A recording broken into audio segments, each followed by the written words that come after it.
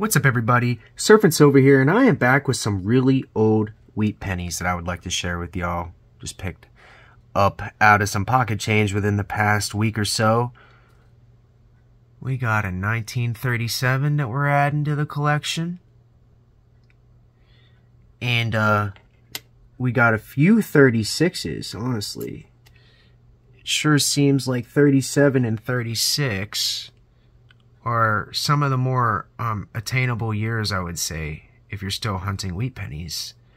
This one, I don't know if that's a clip or just some damage. You can find them clipped sometimes where they used to cut. So I guess it would just like be bent off or whatever, and that little mark would still be there. They're worth a little bit more whenever they're clipped. So yeah, a little bit of information for somebody, anybody. We got a 1920 here. This thing's over 100 years old. Oh man, it's got this thing on the back. Yeah, this is the one with that on the back. But yeah, she is nice and old. Not pretty on the back, but nice and old. Got like 5 or 6 new 37s in this past week. Yep. I love wheat pennies. Got this steel.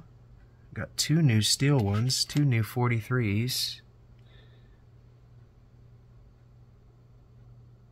This one's definitely seen better days, but I like old coins that have character. I mean, you can tell that this has been through something. You can tell this has been through, 100,000 or more hands. It's just amazing. And I'm sure along the way, there's been a lot of people oohing and awing at the fact that it's a 1943. Yeah.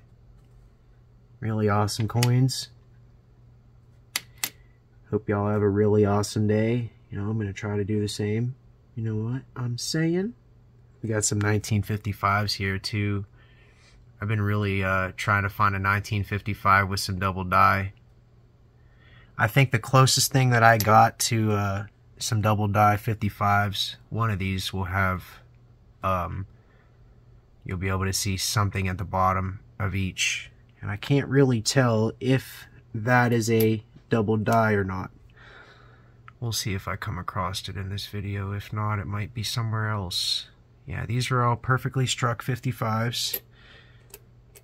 And then one of them, yep, that one's a good one.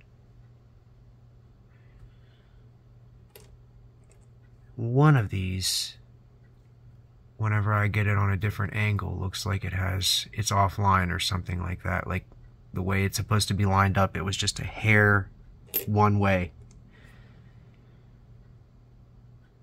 1955s. Yeah, I got like 4 or 5 new 55s.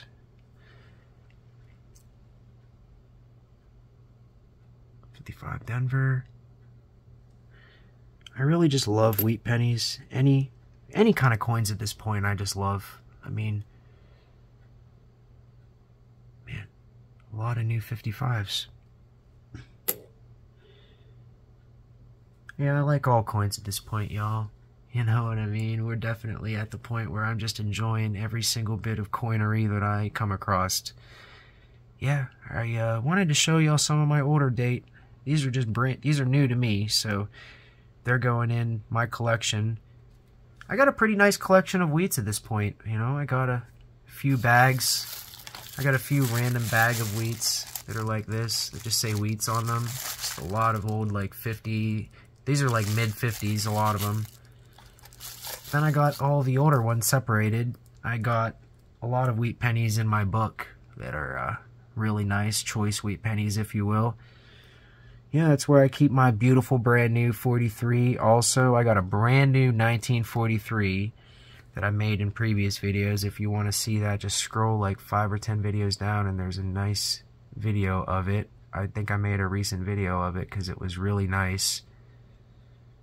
It's like a $2,000 or $3,000 coin when it's brand new. This coin right here is like a $2,000 or $3,000 coin, brand new, engraded. And yeah. So if you ever come across one of these that are brand new, if you come across any that are brand new in general, they're worth something.